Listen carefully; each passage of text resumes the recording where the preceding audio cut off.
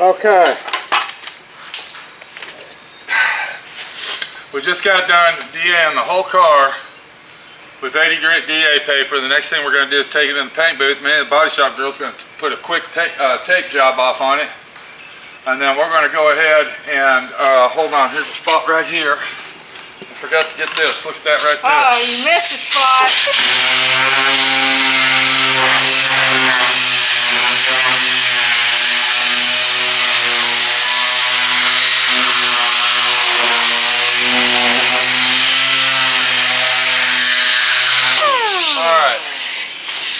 Alright, so then once Minnie gets it over into the paint booth, we're going to go ahead and take this baby off. And we're going to go ahead and put our blue epoxy primer on this, and I think it's going to look pretty awesome. Welcome to D.I.Y. Automotive School with my friend Pete and Minnie, the body shop girl. It's everything you need to know about cars and more.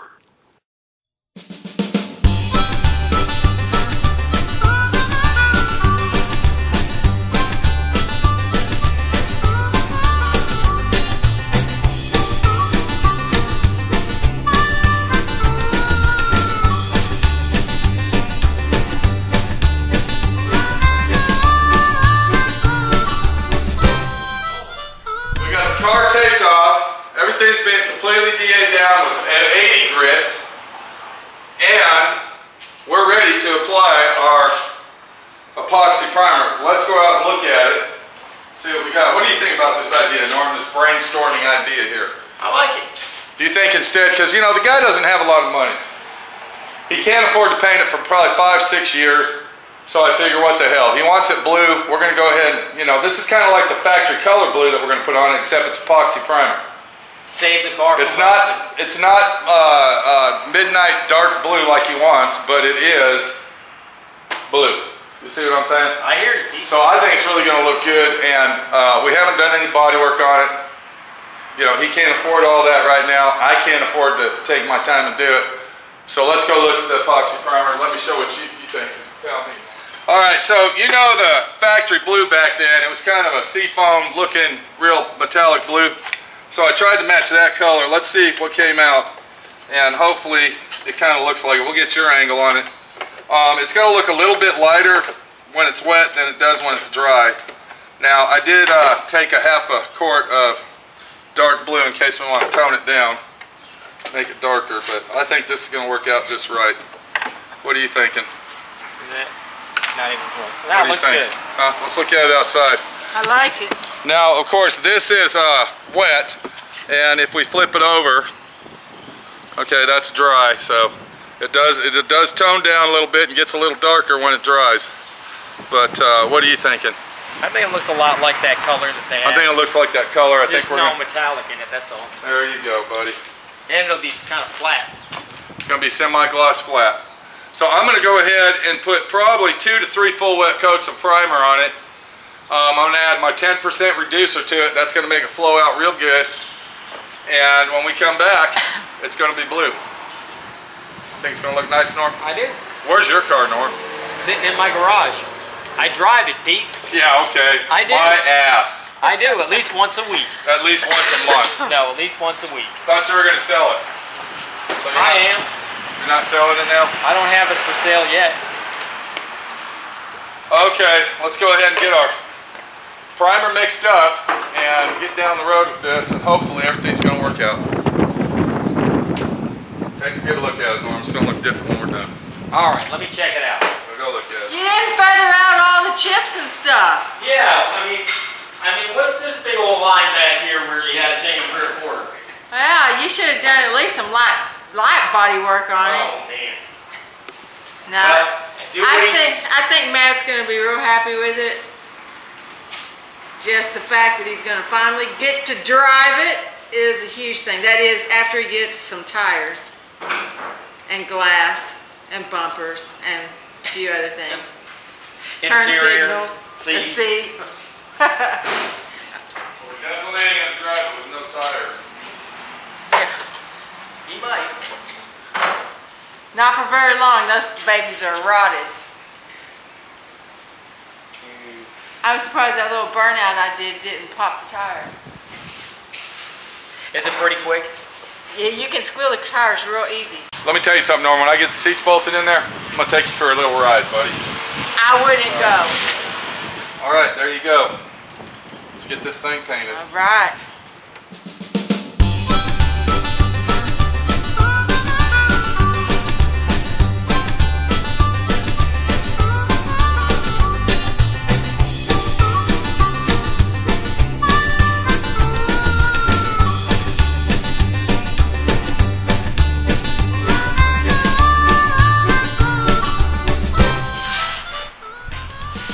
Well, we finally got the epoxy on, and I gotta say, it actually came out pretty good.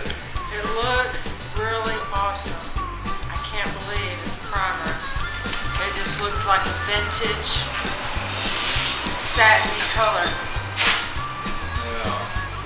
So what I'm doing right now is I am putting a racing stripe on the car. Awesome. Because if you have an SS Chevelle, especially with an LS2, you gotta have a racing stripe. It definitely isn't gonna be a sleeper. Now, the good thing about doing this is that, you know, rat rods are popular items, right? Oh yeah. So when this epoxy primer starts wearing down, does that look the same? Yeah. So when the epoxy primer starts to wear down, okay, what do you think? Think we have to put that on there? Custom race stripe, I think it'll look pretty cool. Yeah. But this one here's not on there right now. What I'm doing is I'm finding that shadow, see? There it is right there. Alright, so what we're gonna do is we're gonna put this on here, and Is that on the inside or the outside of that body line? what are you talking about? It's right on the bottom line. Well, my eyes are hurt. It's hard on my eyes to tell. I can't tell. Then we're going to go over here. And we're going to put one right here. That. It's right down the side of that emblem. See that? And it'll just ride right down the side of that emblem. Just like that.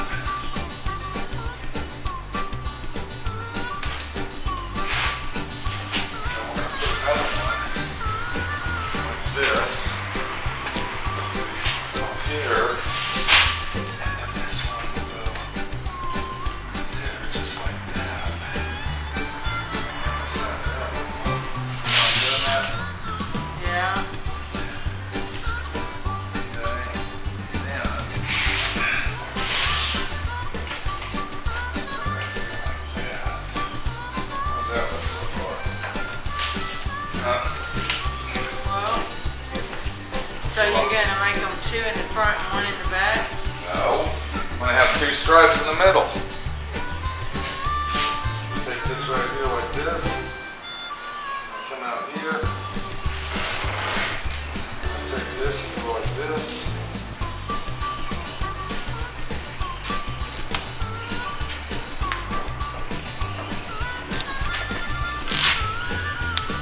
Go all the way across to make sure they're the same.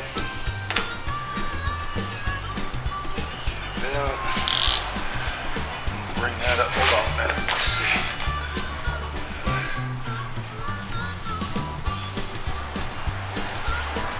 See, the hood goes like a V. See? This one's going to go like that. And we're going to kind of follow this right here. So we can start about right here. Bring that up like that. That look the same? Pretty close, huh? Close enough for rat rod material? Yep. Okay, and then we're going to come across the back here. We're going to do the same thing, see? Because we're not going to put it in the cowling, we're just going to put it on the hood only. Right. So we're going to start here like this.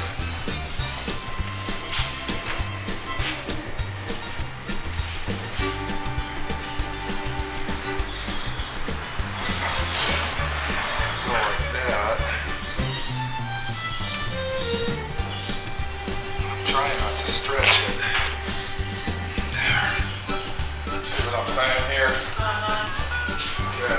come over here like this. We're going to follow that line. And then we're going to start turning it right here. Like that. Touch up a bit. Okay, so now we got the front and the back. Now we got to get the middle, see? So we got to come over here like this. Start our turn, center. It's a lot of work for a rat rod paint job. See how I just did that? Now that looks too round. See how this one looks square, that one looks round? So you gotta start over. It's gotta be a little more sharper. Like this right here. There we go. How's that? That's better. See, the stripes are going to go in the middle of this. See what I'm saying? So then we got to do this corner here. We're going to come down here like this. Start right here.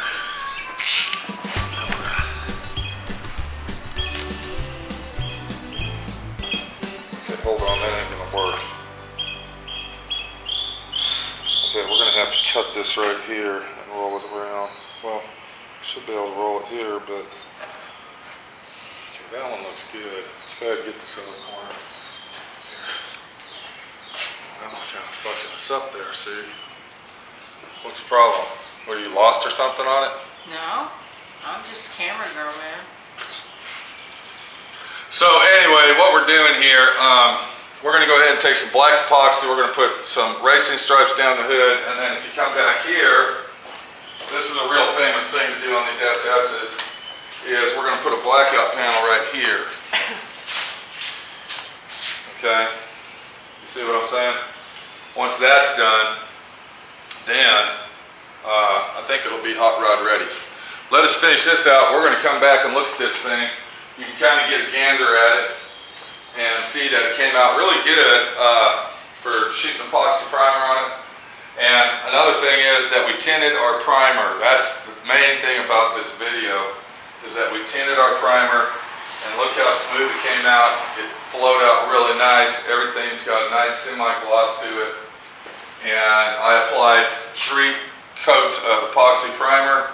I made sure that I used my hardener with it, and it really came out nice. So let me finish this up. We're going to come back, look at it with the stripes, taking all the paper off and everything else, and see how our tinted epoxy primer job ended up.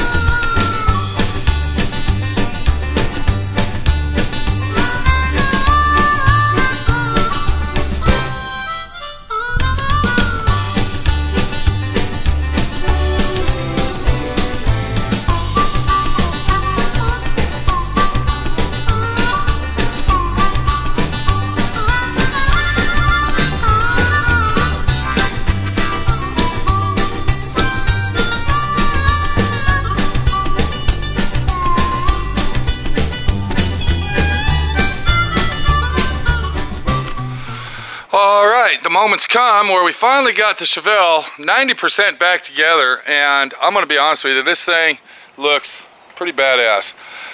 Using the epoxy primer as a paint coat really did the trick on this thing, and I mean, it really brought it out to be a sleeper of a muscle car instead of a full-blown street rod, you know, I'm gonna kick your ass in a race type situation. Once again, we didn't do any body work to it. You can see where we showed the welds right here. You can see the welds in it, and you can see the rust patch right in here, and the quarter panel was replaced right in here, and all this rear section of the car has been replaced on it. But let me tell you what, using the epoxy primer, tinting it with high quality toners has really given this car the magnitude of saying this is a show car rat rod right here. Let's take a look on the inside. I went ahead and installed some late model, I believe they were Mitsubishi Eclipse seats. You can see them right there. Those really came out good. I like those. It's got the removable headrest if you want to give it that classic low back seat look. I went ahead and made this center console for him. This is a custom made fiberglass center console which takes the late model Camaro shifter, which we need in this because I don't know if I told everybody, but this is a 6.2 liter L9H LS2 big boy engine. Let's take a look at that. So if we look under the hood, you can see what kind of job we're talking here. This is an L9H, this is L9H, I'm sorry, I was gonna say big block, L9H, one more time, 6.2 liter small block 350 LS2 fuel injection conversion. And let me tell you something, it's got some hellacious horsepower going on here. You barely touch the gas on this thing and it is gone. But the real deal on this video is using the epoxy primer and doing it the proper way. So I hope you like this video set, and I hope that it helped you out by choosing another option besides restoring the car and spending thousands and thousands of dollars right now. You see what I mean? We used the epoxy primer, we went ahead and we sealed the car. The car will never rust. It was stripped down to bare metal pretty much. I believe the doors and the front end, but the main body of the car was stripped to bare metal. We took care of all that problem. We went ahead and epoxy primed it, and it is now ready for the owner to enjoy and have fun with it without spending another $10,000 in rubber accessories, door seals, you know, brand new chrome, all this other shit. Now, he did buy some new chrome bumpers, but as you can see, that the old chrome, by using the old chrome with the epoxy primer, just fits right in with this situation. This is some old chrome right here, and he's got the chrome he's going to put on at home there. We went ahead and installed this little trick right here, put it back on the door, and it really came out nice. So, let's go look at our Karmann Ghia and see how that came out, because we did basically the same thing to that, and see what we got.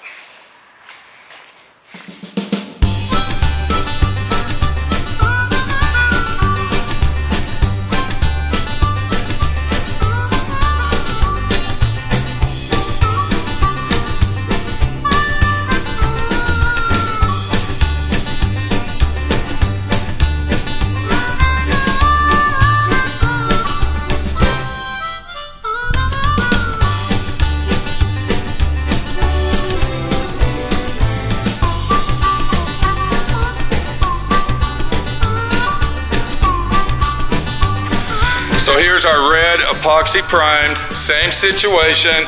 We D8'd it down with 80 grit. We put 2 full wet thick coats of epoxy primer using our hardener in the primer, and also tinning it with high quality toners such as PPG brand.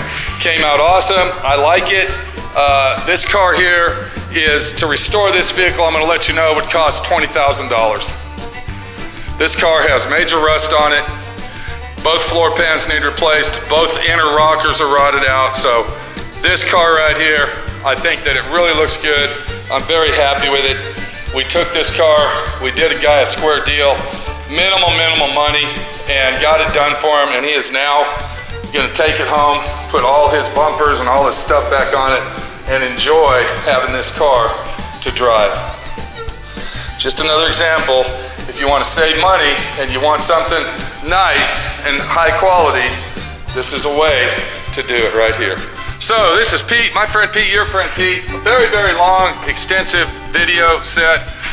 This little video set actually took a couple months to film because we were waiting on parts for our Chevelle, and we had to get the Karmann Ghia over here and all that. So I hope that all this video footage that I am supplying to you on YouTube, on DIY Auto School and SWRC, that's YouTube channel SWRC, is helping you and guiding you through steps and procedures of something that you want to do in life.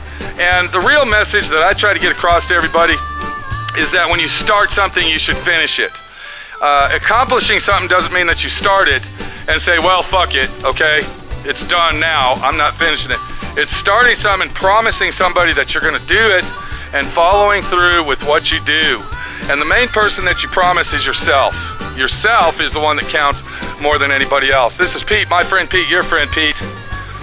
Hotter than hell in Texas, sweating like a pig, and working long fucking hours. We gotta go, take it easy. Here's another car we're gonna be getting rid of this weekend. Let's go ahead and look at that as we say goodbye to our 1966 LS2 Chevelle. Down the road it goes, and to a very, very good and faithful and wanting owner that has owned this car since he was 16 years old. He's now 40. I think he said he's just turned 40 or 42 or something, and well deserved. Worked his ass off, saved his pennies, saved his dollars, and it now is ready to go home to be with him. And then of course we got the Street Beast kit car. I got to do a little bit of detailing on that. We'll be finishing up the week over here, getting this baby ready to send to the owner up in Canada. Beautiful car. I wish we would have had a chance to go ahead and finish it out for the owner as far as the interior goes, but we don't have interior people anymore, and he's going to have to take care of that himself. Make sure you look for the big walk around on this thing. Beautiful car, and watch all the videos on YouTube channel SWRNC, that's SWRNC, of what it took to build this car and all the hard labor work that we put into it to make it what it is now. We'll see you later, and have a good day, great day, and God bless everybody watching this video, and good luck with all your projects that you have to finish or start.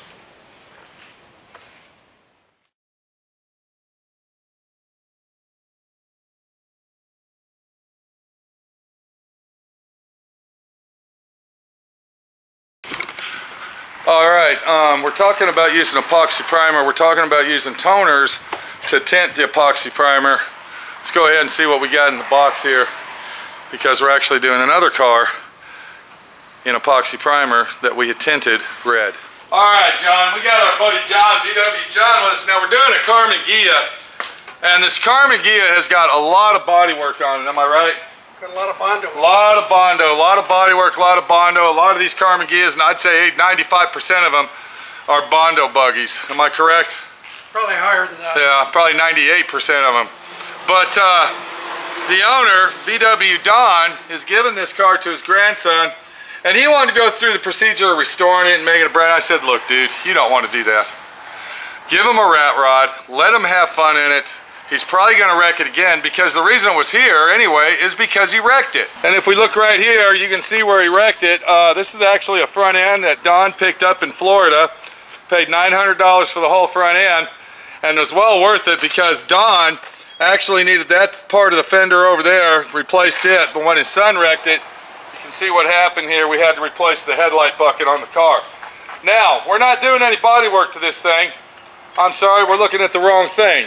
This is the thing we're talking about. If you look real close, you can see there's a lot of Bondo in this car. This is where I actually pulled some dents out, and I had to grind through Bondo to do it. So this is a Bondo buggy. This is your typical Karmann Ghia. Now what makes this Karmann Ghia worth the money and worth the flip of a bill is that it is a convertible top.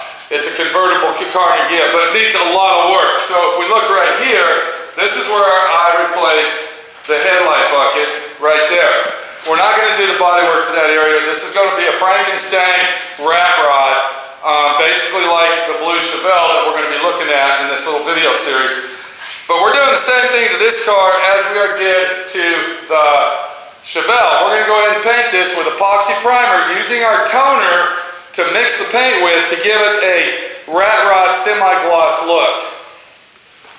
What do you think about that idea? Cheap, inexpensive, get it out of the way, and it's a nice all one color deal, and it'll last many years.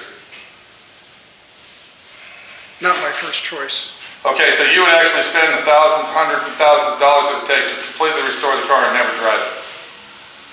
Because that's what we're looking at. You know how these cars are, bud.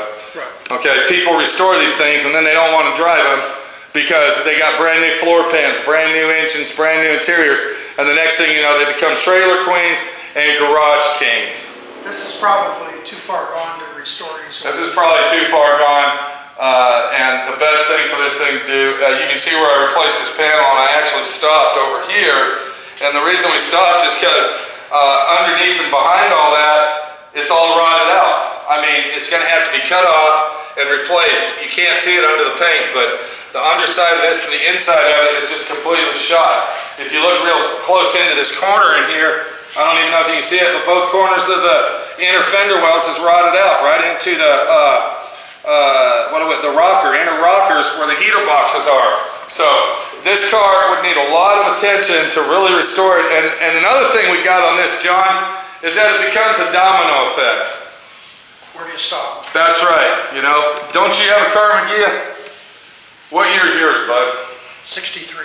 Yours is 63, and you were very lucky to have a guy that did old school body work that didn't use any Bondo at all, hammer and dollied everything out. So your Karmann Ghia is one of that 2% in the world that's Bondo free, mint condition It body. also had no rust on it.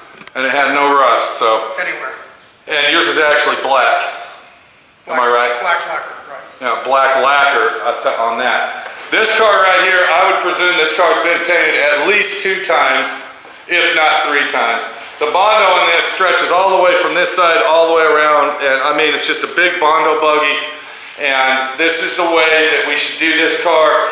We put the red epoxy primer on it, we get her done, and I guarantee you, when you see this thing when we're done, you're gonna say, wow, I didn't believe that it would look that good. Let me go get that mixed up, John. It's hot in here, bud. All right. So just like on the blue car, what we did is we went ahead and took our epoxy primer. Now on this particular primer here, being red instead of blue, here's our blue right here, all right? And instead of being blue, we went ahead and took 1 quart of gray and 1 quart of white, mixed it together, and what that did, that lightened up that gray primer, and then when we add the red to it, of course, it would turn red a lot quicker because we don't want it dark red, and then on the other hand, we don't want it to be pink. So we basically went through the same procedure, and I'm going to show you the color that we got. Now this is the color right here.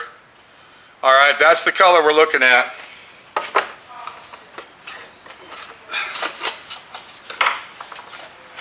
And then when it's wet, it looks like that. So when it dries, it actually dries to 2 or 3 shades darker than what we're looking at. So I got my epoxy primer right here, I got my cups right here, and I got my hardener. Let me get this mixed up. We're gonna go through the same thing that we did on the blue Chevelle. You saw what we did on the blue Chevelle.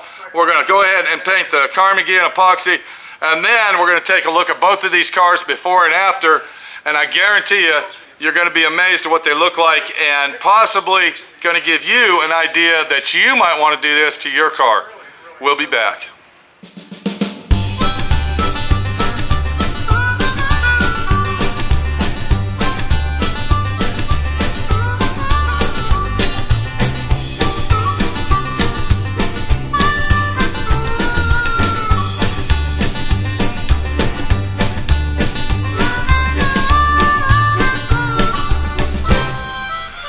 All right, we got our buddy here with us, VW Don, Volkswagen Don, owns a 67, beautiful black Volkswagen Bug. He just got done picking up his Karmann Ghia. We just got done rat rodding it out with some epoxy primer red. He's also got his grandson here. He's giving his grandson this car, and let's get with him and see what he thinks about the car, and hopefully he's going to enjoy riding the car that Grandpa gave him. What's going on, buddy? How you doing? All right, how you doing today? Well. That's a hell of a hairdo you got going, bro. Thank you. Does that thing fit inside the car when you drive it, or you got to put the top down for that? We got to keep the top down. You got to keep the top down on that hairdo, huh? Elvis Presley or what? Yeah. There you go. Going with the afro. I hear that, bro. So what are you thinking, bud? I think it looks great. You think you like it or what? Yeah. Stand over here by the car, dude. There you go. We got 18-wheeler trucks and shit. I can't hardly hear you here, Mike. So you were driving the car, and now was that your first time driving it when you wrecked it, or? No. What happened, dude? Let's show everybody what happened over here. Come on over here, Mike. Driving it for a few weeks, but I pulled out of our house and I hit one of our trailers. Uh-oh. Did you pop the clutch on accident, or what happened? I tight turn on the car. Thought I had it and just scraped the side of it. Really fucked up this. Okay. Yeah, it ripped it up pretty hard, didn't it, buddy? Yeah. But we decided to go rat rod with this because, you know, that's actually the real deal going on right now in the world of automobiles is hot rod, rat rod situation. I think you're going to have a badass ride one. Now, are you going to help Grandpa put the bumpers and all the hardware back on it and the lights and everything? Yeah, we're going to get that done probably today.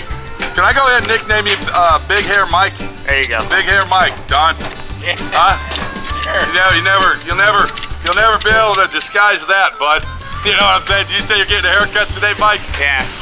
Okay, We'll fix this up, then I'll go get a haircut in this. I don't know, dude. I think you ought to keep growing it, bud. This son of a bitch is looking badass. Yeah, we'll see. Okay, dude. So, is this your first car, or you got another car to drive, or what? This would be, Yeah. We have another car that I was driving for a long time. Okay. This is a step up, if you ask me. So, you gonna be at the car show Sunday, or what's going on? Yeah, we'll take this over to the car show. Okay, the battery's dying out, bud. We gotta go. All right. All right, Big Hair Mike. See you guys on Sunday. All right, buddy. We'll see you at the car show, Don. You're gonna be there, right? Piece of cake. Okay, buddy. I'm gonna bring my bug, so you better show up. All right. All right, we'll see you at the car show, Mike. Yeah. Keep that hairdo, buddy. Keep it going. Okay. Kind of reminds me of old plastic hair guy. That big old hairdo going on. We're going to the car show Sunday, so we'll see you there. Take it easy.